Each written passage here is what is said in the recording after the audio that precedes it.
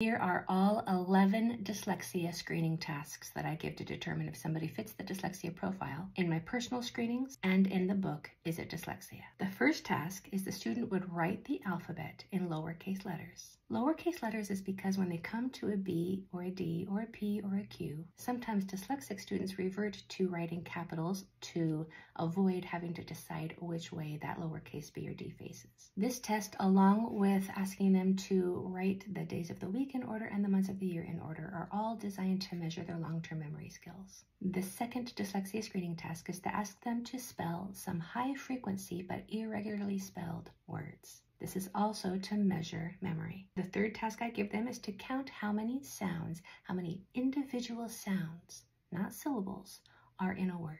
This ability to discriminate and isolate sounds is very difficult for many dyslexics. In task 4, they will be reading grade level appropriate phonetically regular words. This is to measure their reading skills.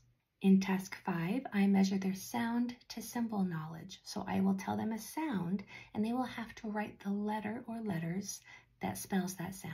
In task 6, they do the opposite. They see a letter and then they tell me the sound that that letter makes. This measures their sound to symbol knowledge. Task 7 measures their auditory discrimination and memory skills. I would say 3 sounds and they would repeat those 3 sounds after me in the right order and accurately. Task 8 is also a measure of their phonemic awareness skills. In this task, I would tell them to say a word, and then I would tell them to say that same word, but without a specific sound. For instance, I would say the word cat, and then say the word cat without saying k, to see if they can break off that sound in their mind and say what the rest of that word would be.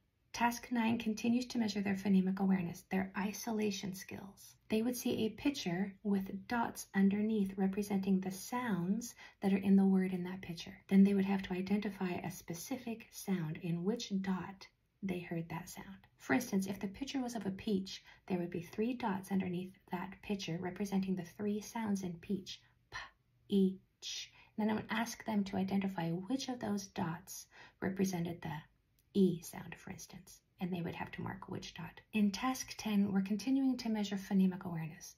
Phonemic awareness is the biggest indicator of reading struggles. And if you can overcome that, then reading becomes much easier. This is why we focus on phonemic awareness so much in the Learn Reading program and why I screened so much for it, both in my personal screenings and in the screenings in the book. So in task 10, we are doing phoneme reversal. I would ask them to say a word, and then I would ask them to say the word backwards.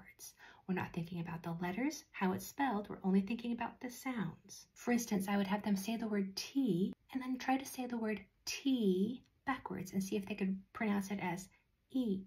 And then in the final task, task 11, I am asking them to decode unfamiliar words. These are nonsense words. They've never seen these words before, but if they have proper decoding skills and a solid foundation in how phonics works, then they should be able to use those reading rules to decode these unfamiliar words. Now, if I provided this screening for you online, then I would then take a minute to analyze the results and prepare a report for you. The report would include a severity level and accommodations that would be needed at home and at school. If you did these tasks at home, they're all in here for every grade.